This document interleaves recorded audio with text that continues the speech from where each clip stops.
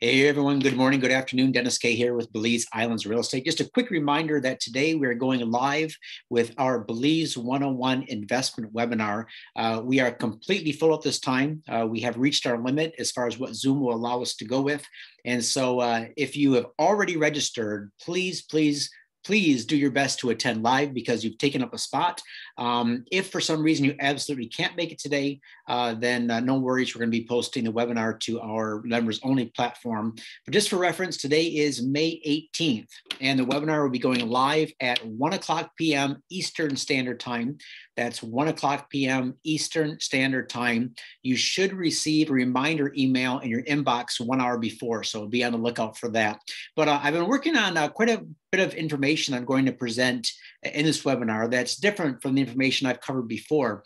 For example, I'm going to be highlighting why there is no MLS in Belize and how to work around that, how to get the valuable information you need about a certain area or certain properties to make a good decision. We're going to talk about the more mature markets of Belize compared to the developing markets and what significance that has on your investment potential. We're going to talk about old and outdated and plain old inaccurate information on the internet. And that's causing a lot of people to pause because they're getting some information from maybe me and others information from someone else. And now they're conflicted, a little bit confused. And especially if that information is a bit older. And we're going to talk about that. We're going to talk about supply and demand, about the limited financing that is currently available in Belize and why that's having an impact on the market and how that might change in the future. So anyways, it's going to be a lot of fun. We got a lot of people coming. Get your questions ready. I'm going to have several things that I want to talk about, but then I'm going to open it up to the audience.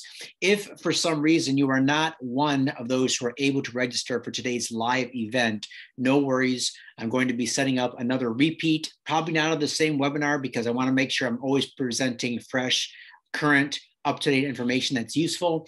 But if you're not able to get in on today's webinar, no worries. Subscribe to the YouTube channel, and I will let you know as soon as we can schedule our next event. Sound good? All right. Thanks a lot, guys. I appreciate it.